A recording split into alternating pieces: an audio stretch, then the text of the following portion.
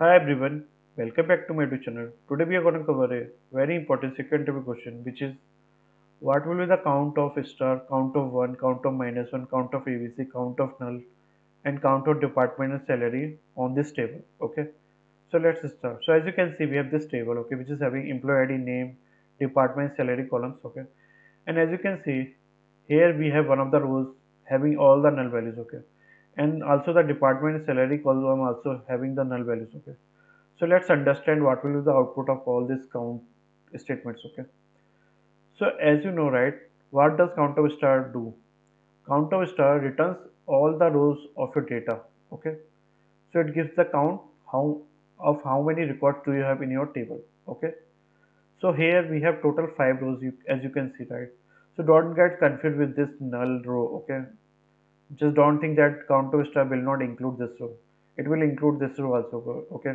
Null doesn't matter in this case. Okay. So it will give you total 5 rows. Okay. So we will get the 5 output here. Okay. Now let's come to the count of one. Okay. So this is the where we get confused actually. We thought, okay, what this will do? Will it be something different value other than count of star? So let's understand that. So basically, what does count of one do internally is like, so let's say here we have total 5 rows. Okay. So what will a SQL do? It will assign this whatever value you are passing inside count, right? It will assign that value to each row. Okay. And after assigning the value, it will check whether this is null or not. So here obviously one is not null, then it will count it. Okay. So obviously we have this one 5 times, so that's why we will get 5 in our output. Okay. So I hope you are able to get it right. Why we will get 5? Because it will SQL will count this value that you have assigned, right? It will count how many times you have assigned. So we have assigned one time, then second time, then third time, then fourth time, then fifth time. Okay. So that's why we will get 5 in our output. Okay. The same concept goes for minus one also. It will assign the minus one value, and then it will say whether it is null or not. Then it will count it. So we will get the 5 output. Okay. The same concept goes for ABC also. Okay. The concept remains same. Okay. Now let's come to the count of null. Okay, what happens in case of null? So what will happen in case of null? It will assign null value. Okay, let me just assign it. Okay, and after assigning null value, it will check whether it is null or not. Obviously, it's a null, right? So what it will do? It's a null. Okay.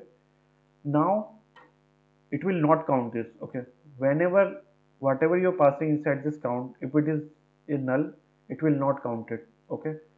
So it will be no actually. Okay, just remember that in case of null. So it will not count this. Okay, so that's why you will not get any output here. It will be 0. Okay, just remember this. Okay, now what about count of department? So here department is not a string or some constant value. It's a column name, right? So always remember whenever you do count of any column name, it will exclude the null values. Okay, so here we have total 2 null values, right? So it will not count that. We will have just these 3 values, HR, IT, and HR. So the output here will be 3. Okay, now what about this count of salary plus 100? Okay, so again salary is a column name, right? So don't get confused with this plus 100 or minus 100 because we have this column name inside this, so the concept here will remain same. So again it's a count of column name, right? So here it will not count the null values. So here again we will have 3 output here only, right? Because we have 2 null values there.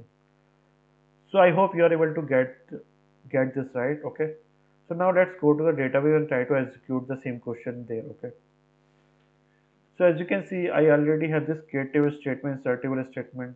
Okay, so I will try to put this into my YouTube video description so that you can practice the same. Okay, now let's execute this. Okay, and see are we getting the same output or not that we discussed there. Okay, so as you can see, right, count of star giving me 5, count of 1 giving me 5, count of minus giving me 5, count of ABC also giving me 5, count of null giving me 0, count of department giving me 3, and count of salary plus 100 we are getting 3. Okay, so it is the same output that we discussed. Okay, so I hope I was able to explain this concept to you. Okay, and you will be able to answer this question in your next interview. Okay, so I will be back with some interesting SQL question in my next video. Okay.